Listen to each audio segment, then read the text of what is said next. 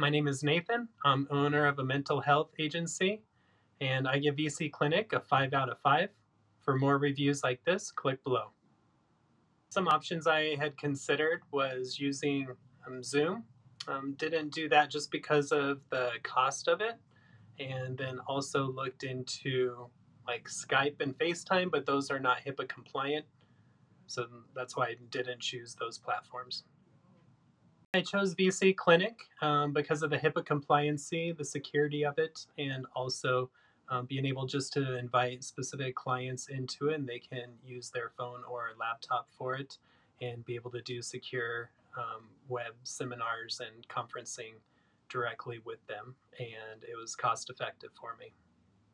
Yeah, it was easy just to implement the system, just getting the username, ID, and password and all that signed on, and then just getting different clients signed on, just connecting them um, and having them search for me as their provider. So most of my clients, it's been a smooth transition just getting them into the system.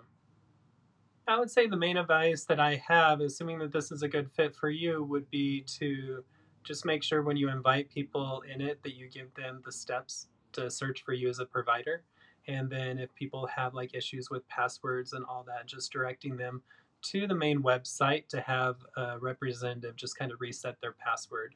Those were some of the main issues that I've had that I've been able just to find solutions. And the website, the people are able to help them very easily so far.